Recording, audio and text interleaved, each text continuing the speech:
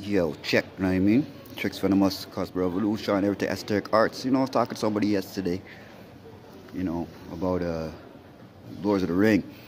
Multiple times I'm saying many people say, yo, they didn't like the movie. A lot of people did though. But I was always interested to see when people didn't.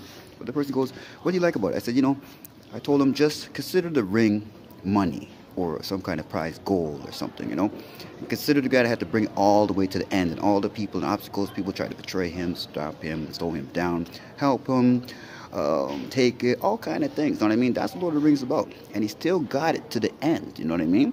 But if you look at that movie from the perspective of, the journey and the success of the goal, you know what I mean? Amazing series, you know what I mean? So you got the magic in there, the esoteric wisdom in there, but that's what we're dealing with, right? Tricks Venomous, Stylordz Network, Esoteric Arts, cusp of the golden age of the internet, and Hip Hop 50 Podcast 20, don't know.